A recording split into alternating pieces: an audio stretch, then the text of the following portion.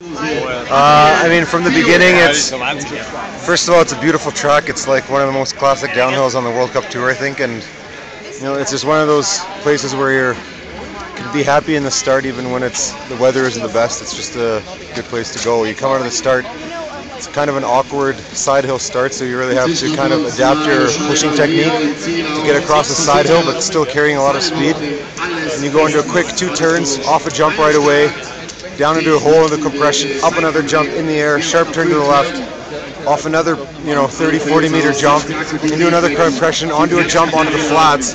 So just in the first 20-25 seconds, I think it's one of the funnest sections of a course. I think one of my favorites on the whole World Cup. And then you're just ripping across the flats, lots of bumps, lots of terrain. Then you get into another technical section, and this is where you get a lot of sharp turns. It's flat. You have to really keep a low position, and a couple small jumps, a couple medium-sized jumps before the famous long tucking section before the camels. And that's where you have to be careful that you're not thinking about the camels already before the jumps before it, because that's what happened to me yesterday. I think the camel jumps are such a predominant part of this course that a lot of people, you get psyched out by it, and you're thinking about it already like 300-400 meters above the course where there's other stuff to ski, and you have to be really focused for that stuff. So yesterday that was me. I was all over the place leading up to the camels, and then I didn't even make it over the camel jumps. So today I really kept my focus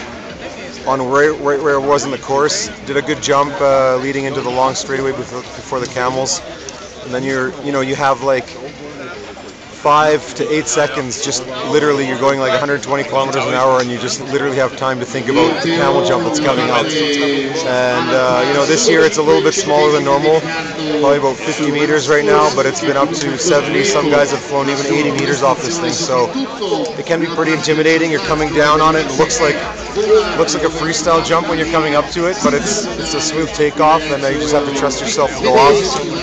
You get winded as you go off. All of a sudden you're 15-20 feet high in the air, and then 2 seconds later you touch the ground and you're tucking again. So it's short and sweet when you're in the air, but it's pretty it's a lot of anticipation when you're coming up to it. And then after that you have another long tucking section, a bit of terrain, and then you come into another really interesting part of this course called the chest lot, which is a series of really sort of cranking hard turns across the hill, but with unbelievable terrain, like literally like a motocross track. And you literally have to time the bumps perfectly, because A, it's fast to time the bumps perfectly, but B, you can really hurt yourself if you don't, because you can land on an uphill of the next bump or overshoot another one and completely mess up your line or hurt yourself or go out. So it's an area where you really need to focus, but it's extremely fun when you nail it and extremely painful when you don't. So it's one of those risk and reward sections of the course. And after that you come through a big compression, big turn onto the flats, and then it's basically a highway to the finish line. Big jump right at the end so you don't lose your focus. But that's pretty much the course. One of the funnest on the tour.